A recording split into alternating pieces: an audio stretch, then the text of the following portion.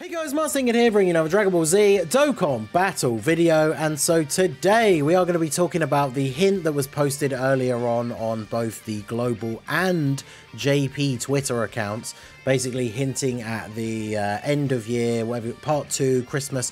Like, everyone calls it different things, right? Some people are calling it the part 2 LR, even though technically the crossover campaign does finish, and this will be the start of like the winter campaign. They always give it some sort of like wintry name. For global, obviously we're going to get the Tanabata banner that has the full power Super Saiyan 4 Goku and the 8-year LRs on it. But whatever you want to call it, right, the LR that comes out in December. It's not technically part 2, so I don't know, Christmas LR, whatever you want to call it. It's coming out on both versions at the same time because this image was posted by both the JP and the global Twitter account. Now, what's funny is I'd already seen some people speculating about this as a choice for the LR. I think I even talked about it in the video that I made last week, and we mentioned it on the podcast briefly as well. So, as I'm sure you've probably seen at this point, right? This news was posted at 1 AM UK time, so typically posted like an hour after I went to bed. So I didn't see it until I'd woken up, and by then everybody had already posted their thoughts and their speculation, and you know, people seem to pretty much be in agreement what this is an indication of, right? So if you take a look, it's just a yellow rectangle with a blue, orange and purple like square around another rectangle, I was gonna say column in it. And basically if you start from blue going from left to right, you've got Vegeta, Goku and Trunks, right? They're primary colors of their clothing, and then the yellow box around them is to represent the Super Saiyan aura. So of course this is a Vegeta, Goku and Trunks from the Android 13 movie, which, as I've said, is one of the things that people have been speculating as a choice for the end of year LR already, right? So you know, it's cool them when they post these like cryptic hint things, because obviously I say, oh yeah, this is what it is, right? But this is what everybody has kind of collectively agreed that it's going to be. We still don't actually know for sure, but I mean, it seems pretty likely, right? And one of the big things that had led to this speculation is Heroes actually released a card recently, the actual Heroes game itself, right? The arcade game, not the Heroes Celebration in Dokkan. Heroes actually released a card of these three together, obviously represented from the 13 movie, but with new, really nice updated art. And shout out to my boy Ignidex, he's a regular for the channel, posted this image. This is a promotional image for Heroes. Like you can see, there's the Ultra Instinct beat and note at the bottom, right? The actual avatar Heroes characters. But we can forget about them, they're off to one side. But there is the Super Saiyan Vegeta, Goku and Trunks, blue, orange, purple, right? And this could be LR art. I mean, look at the shading on it. It basically is like an LR art already, right? So this is the #1 popular speculation for what the LR is going to be. It's coming to both versions on at the same time. It is a Carnival LR. So a lot of interesting things to think about for this card. Like, what will they do? I speculated a little bit in that video I made. Will it be just the trio together like this? I think it probably will. Or we could see something like it being Vegeta and Trunks with a standby into Goku. But I think we're probably going to see this. Now that I've seen this art especially, I feel like this is going to be the LR art for the card. Now, I think this is a really cool pick. They could obviously have an active skill or a standby or something that ends with Goku doing the Spirit Bomb absorbed, like Mega Punch thing. Or it could not have that at all, right? Hopefully we get some sort of like Dokkan original combo super attacks. That would be really awesome as well. So there's a lot of things to think about and things we could expect to see from the release of this card. So obviously all of this that we've covered so far, probably not news to you at this point, but what I wanted to go over was some speculations and thoughts about not only what the card could do in terms of like the Carnival leader skill, categories, all that kind of stuff, but also some other things I would like to see coming along with this as part of the celebration. So if we jump over to the wiki here, I've got this card up, which is you know, kind of the closest we could get to a Vegeta, Trunks and Goku card from the movies, right? Because this is Vegeta and Goku from the Cooler movie, and the second Cooler movie is the movie that came before the Android 13 movie. So this is Super Saiyan Goku and Vegeta from the movie before the Android 13 one, right? So if we take a look at them, obviously they are on joined forces. They're Pure Saiyans, full power, movie heroes, Super Saiyans, all out struggle, powerful comeback. So There's a couple that we can, you know, cross off straight away. Pure Saiyans, obviously the card is not going to be on if Trunks is there. Full power, probably not. I don't know, because like this card is obviously them going full power against Metal Cooler, but that probably includes like the morale boost and like the power up bit at the end inside the core. And then Trunks is there as well, right? So I could see them maybe not being on full power. Joined Forces, of course, is a given. Movie Heroes is a given. Super Saiyans is a given. Now, All Out Struggle and Powerful Comeback, those seem pretty relevant, right? Like, they were struggling against the androids, and then each of them kind of have that moment, like Vegeta and Trunks especially, where they go Super Saiyan. They obviously end up defeating 14 and 15, and then that causes the creation of the Fusion Android 13. So All Out Struggle and Powerful Comeback, I think you could say, would be relevant categories for them. And then I've seen people, we were chatting about it in the stream earlier today, things like Accelerated Battle could be an interesting one as well. I mean, if we take a look at the, if we just go to the full list of categories here, and go down the list, I mean, we got chronological order one is going to, there's a hell of a lot of categories in the game at this point, but I don't want to be going through this for too long. Full power, like we said, questionable. Transformation boost, I mean, it'd be interesting if they have the Super Saiyan transformation as their intro, but I think that doesn't qualify, so they probably wouldn't be on there, right? Obviously, they're going to be on Movie Heroes. They won't be on Goku Family or Vegeta Family. Maybe one day Dokkan will update that so that Joined Forces characters get their own things, right? Super Saiyans, Kamehameha. Cards have gotten away with Kamehameha Joined Forces ones as long as Goku does one, right? So even though Trunks and Vegeta obviously won't, if Goku does a Kamehameha as part of the super attack, it could potentially be on that category. So that would be interesting. Then we have, we keep going down, Final Trump card's not going to be there. Exploding Rage, no. It's a special pose. All Out Struggle, like I said, probably is a good one. Connected Hope, no. Miraculous Awakening, no, right? They're not new forms for these guys at this point. Powerful Comeback, sure. I definitely think that could be in there. Mastered Evolution, no, I think they're normally, this only applies to like Super Saiyan 2 and above, right? Bond of Friendship, no. Accelerated Battle, again, this could definitely be in there, I think. Battle of Fate, obviously they don't give this to, well, it's interesting, right? Because Gohan and Piccolo are on Battle of Fate, but they didn't put Broly and Gogeta on there, so it's kind of interesting. I kind of wish they would just put these on the movie characters as well, right? For those who fought in like the final boss battle against the boss of the movie, but unfortunately that is not the case. And then the interesting one I think we'll have to see is Bond of Parent and Child, because it's hard to know with some of the movies where they're supposed to fit into the timeline of the series, but Vegeta is not on Bond of Parent and Child until basically after or around the time of the Cell games, which is obviously when he starts caring about Trunks after Cell basically kills him. So I don't know where this movie is supposed to fit in. I think the 13 movie is supposed to fit in before the Cell games, which if that is the case, then the card probably wouldn't have Bond of Parent and Child. If it's supposed to be set after that, maybe it will.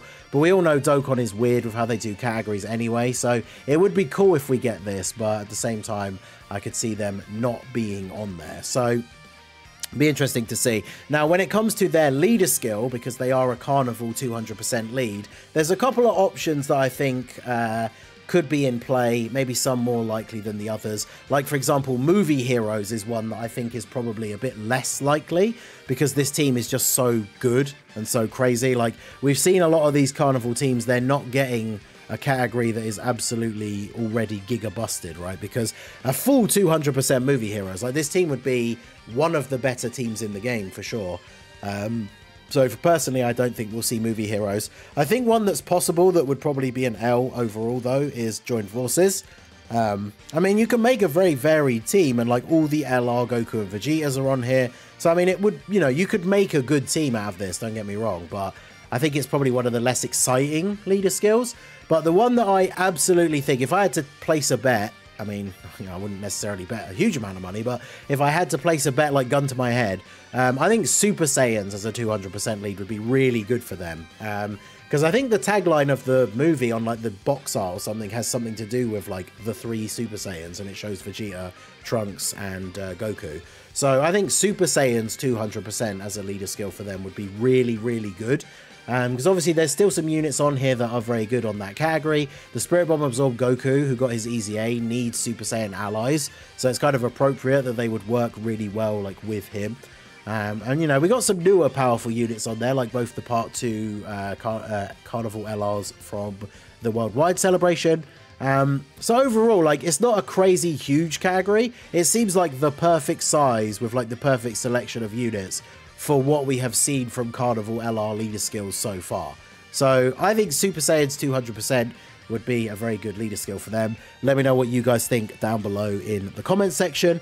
And then the other thing I wanted to mention very briefly, now I've seen some people already complaining that, you know, we're potentially getting another super class unit in part 2 when, well, again, it's not really part 2, but we're getting this unit coming out after the release of Android 18 at 21, and it's yet another release where a Dokkan Fest has come out, and then the next LR that comes out, whether you want to call it part 2 or not, isn't a benefit to them, right? Because if it is a Vegeta, Trunks and Goku card, they're not going to be on 21's teams.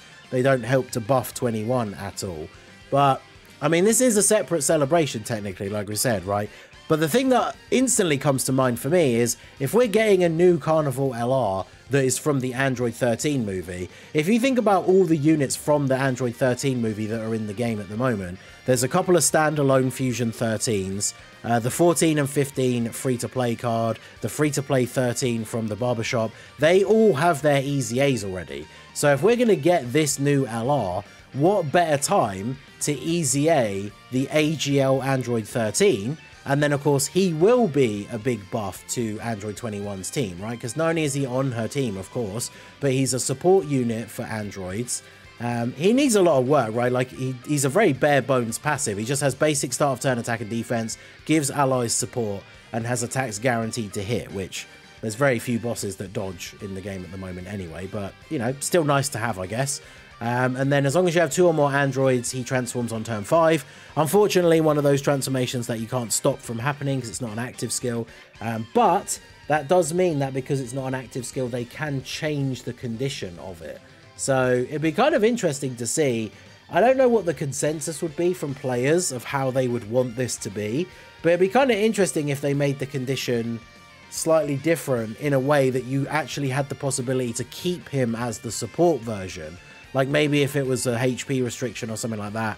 I don't know that they will do that though, right? I could see this changing to literally being like just another Android ally, and then starting from, I think it could stay turn 5, right? Because we probably want at least 2 rotations of him giving support. I suppose it depends, right? But then when he fuses into Android 13, Fusion Android 13, gives himself key. He gets extra stats per target Goku ally on the team, which obviously not great for the 21 setup, but they could easily add like target Goku or androids if they really wanted to give him the big buff, because you're going to be using him on that team mostly anyway. Attacks guaranteed to hit and disable guard, gets a crit when facing a Goku. I mean, that's fine. I think they should give him like high chance to crit in his passive and then guaranteed crit when you're facing a Goku. That would be pretty cool. The only thing is he doesn't really have any super attack effect. So, of course, we would ideally like this to have some sort of, like, you know, greatly raised attack and defense in 1 turn, something like that, who knows. But he has a good, he would be well poised if he's a good unit with and gets a good EZA for some of these other extreme teams, right? Because he's on Transformation Boost, Target Goku, Power Absorption. He's got Big Bad Bosses, he's got Nightmare, he's got Fear and Faith. Like, he could definitely be good on some of these other teams outside of androids.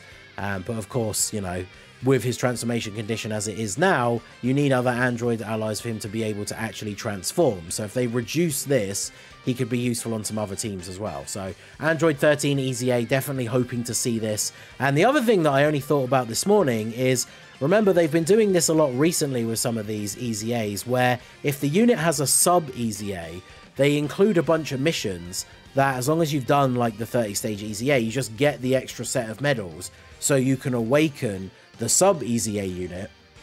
And a unit probably long forgotten by a lot of people, who was the side banner unit for AGL 13, who definitely needs an EZA, is this physical Trunks. Oh, this is actually his unawakened version, because I went to this page via the medals page. But yeah, this is the physical Trunks. Unfortunately, he goes Super Saiyan in his super attack, but he's not on the Super Saiyans category, which is interesting because we have units like the physical LR Kid Gohan from Super Battle Road, who goes Giant Ape in his 18 key and is on Giant Ape power. So maybe if they do EZA this guy and therefore remember he exists, they could actually update it so that he does have the Super Saiyans category, because technically he should. But this guy getting an EZA could be kind of cool. He was very dated, like even on release he wasn't great.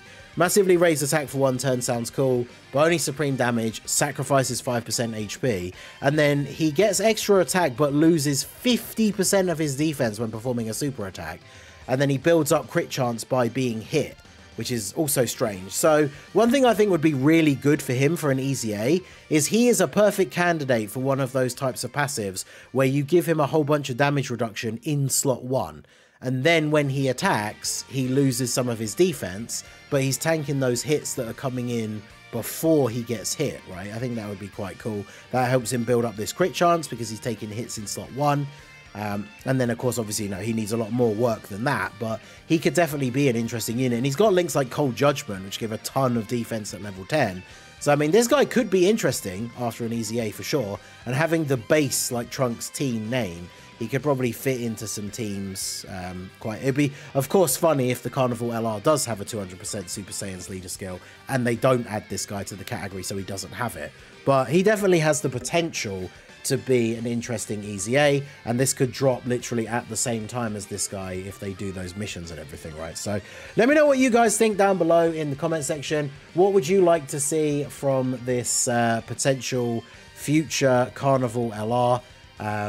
Yeah, would you like to see the 13 EZA? Just let me know all your thoughts down below. We should hopefully see details tweeted out tomorrow. So if you guys come by my early stream at the usual time, the stream schedule will be posted in all the usual places if you're not sure. But we should see this information come out during the early stream tomorrow. So yeah, I'm looking forward to seeing more, hopefully even the animations. We shall wait and see. So let me know all your thoughts down below in the comment section. So that is going to be it for the video, guys. This has been the Masked Ningen. Smash that like button, subscribe to the channel if you are new.